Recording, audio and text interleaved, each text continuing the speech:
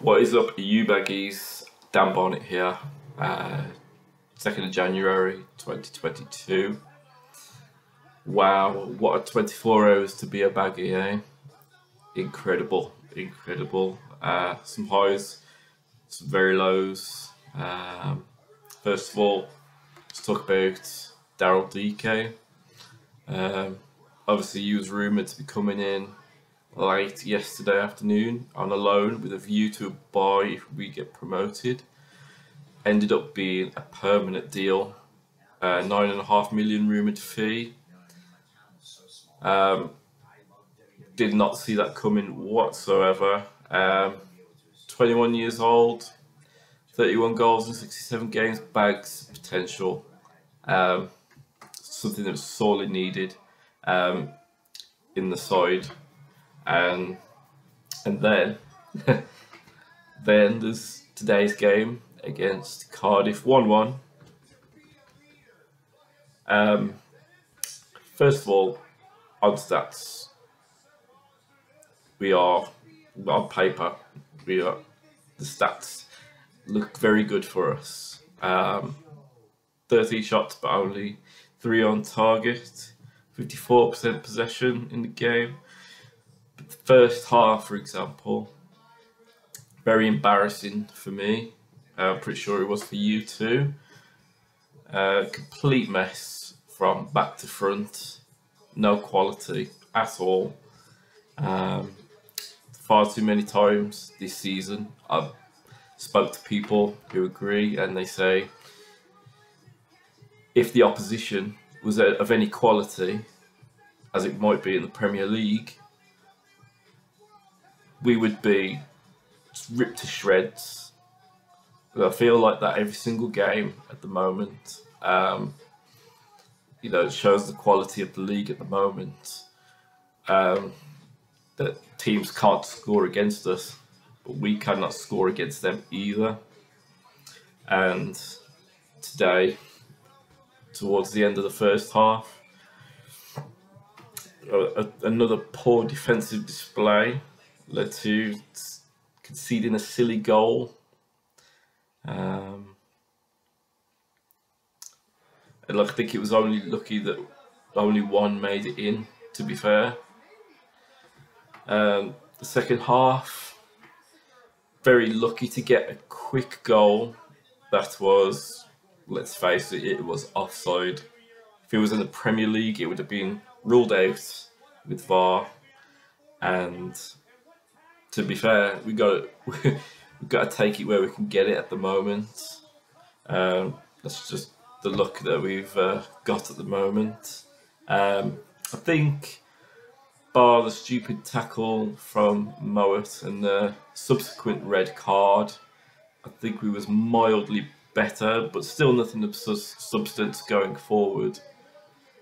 And I feel like we let Cardiff in way too many times.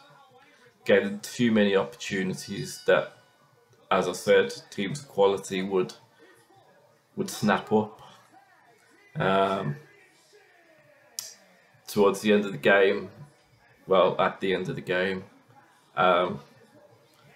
what everyone would agree is a stonewall penalty. The referee blows for full time. Shocking.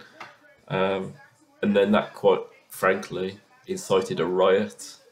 Ishmael stomped onto the pitch, had to be restrained by Jake Livermore. I think he may have ripped that referee's head off if he got hold of him, to be perfectly honest.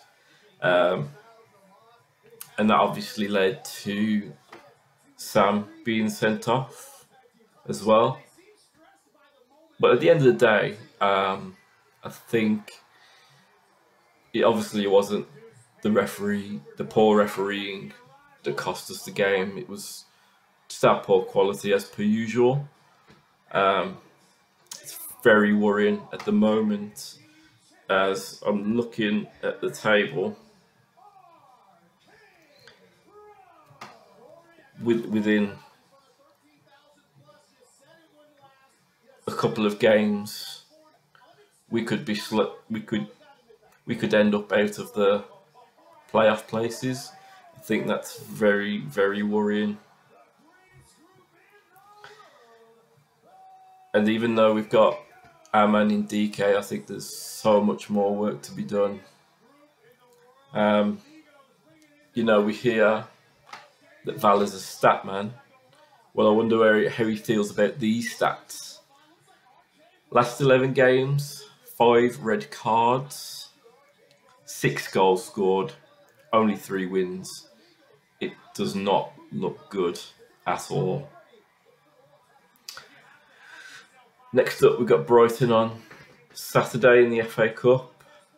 I personally not interested. I think we've got bigger fish to fry at the moment. We've got to salvage this season by staying in the playoff places, to be perfectly honest. Every season we talk of a good cup run, how lovely that would be. Obviously, would be brilliant. But every season is the same at the moment. We are just trying to salvage the season, trying to stay off the playoff places, and yeah, I think we can just forget about that, to be perfectly honest. One change that will have to be made, obviously, in goal, Sam Johnstone showing a red card today. In my honest opinion, I think it should be the last time we see him in an Albion shirt. I think it's the perfect time now to move him on, make a quick deal, get a little bit of money for him, and just move on, to be perfectly honest. I wouldn't want to hazard a guess as to why he's not been as good as he was last season. But we can't deny he's been nowhere near as good. We can only think that it might be to do with wanting to move away. So I think we are well equipped in the goalkeeper department to, you know, invest elsewhere, to be perfectly honest. Anyway, if you've got this far, cheers for watching. Much appreciated. Till next time, come on you baggies.